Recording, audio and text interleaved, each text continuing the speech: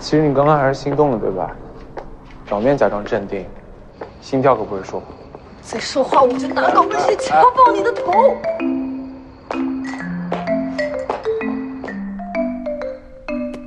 高跟鞋断了还要敲爆我的头？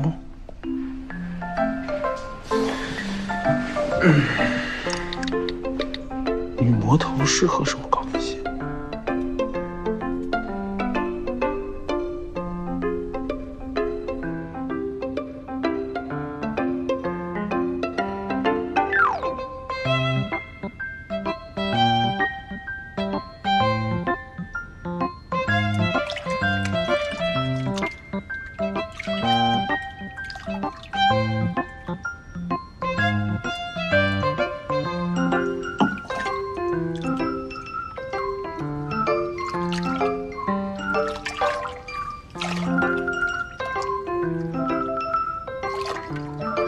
恋爱太难了，又累又麻烦，还是一个人最轻松啊。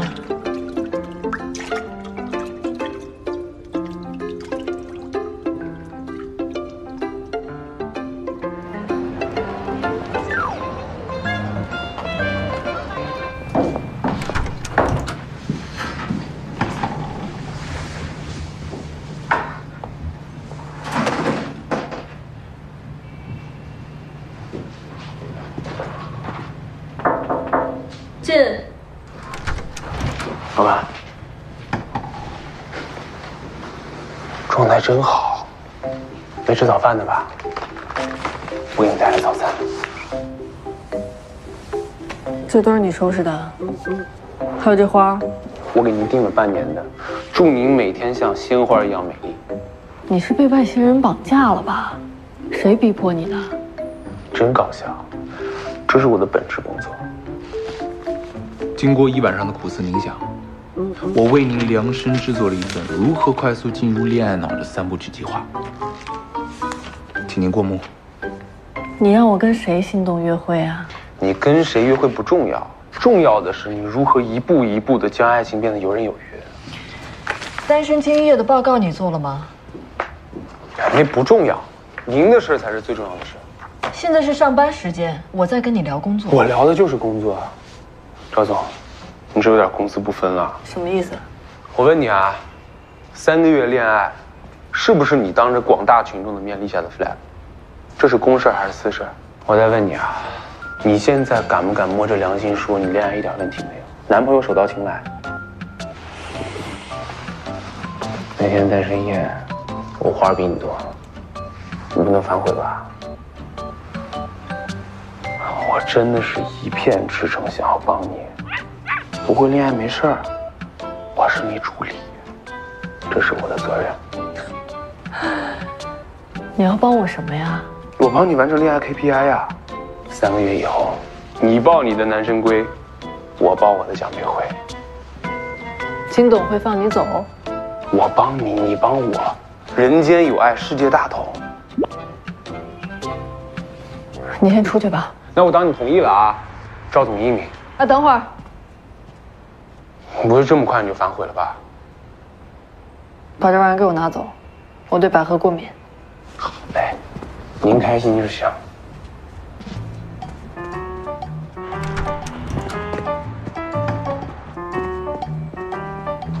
什么玩意儿？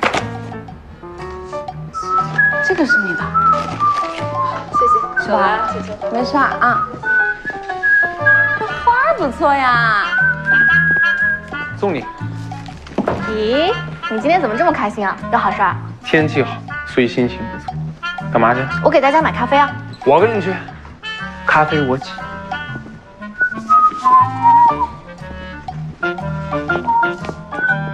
今天还挺忙的。可以啊，生意比我们的好。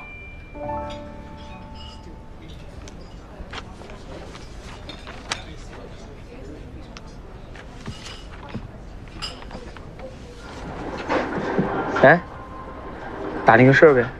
什么事儿？赵江月上一次恋爱什么时候？他平时除了工作还喜欢干嘛？问这个干嘛？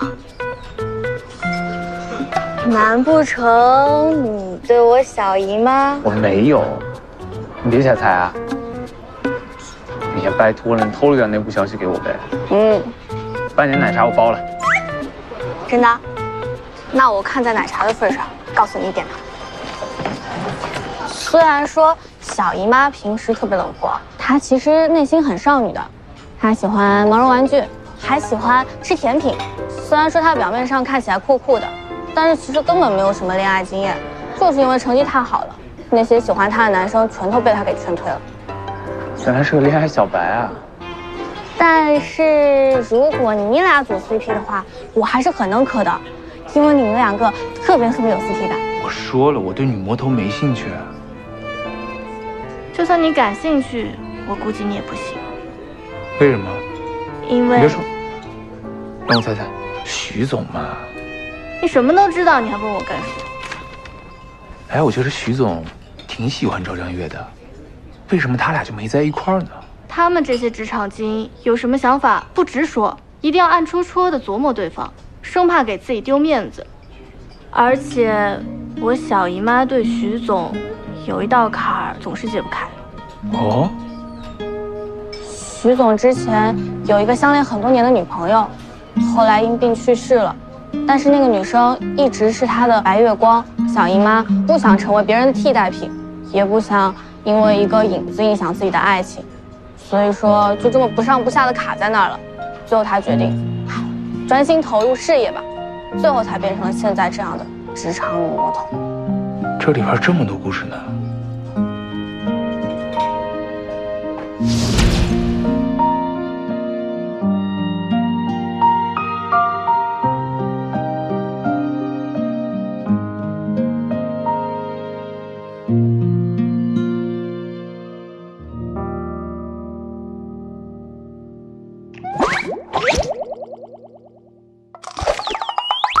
为什么身边那些优秀、独立又多金的女生，最后反而找不到男朋友呢？优秀、独立又多金，是在说我吗？请把多金去掉，谢谢。哎，不带这样拆台的啊！哎，你们说啊，不过我也很奇怪，为什么身边那些条件一般般的人都谈恋爱了，我还一直单着呢？你们有没有听说过爱情金字塔理论？Love Note 上说，有数据显示，中国有2.4亿人正处于单身状态。如果把中国男女分为 A、B、C、D 4等，普遍的择偶方式又是男性主动，那么 A 级男人找 B 级女人， B 级男人找 C 级女人，以此类推，最后剩下的就是 A 级女人和 D 级男人，这就是著名的婚恋金字塔理论。那也就是说，那些最优秀的女生反而是最难谈恋爱的吗？当然不是，优秀需要懂的人来欣赏，只有积极的去寻找，走出去，广撒网，主动结识身边优秀的男人，才能改变单身状态。这个我同意，所以让我们一起掌握恋爱主动权。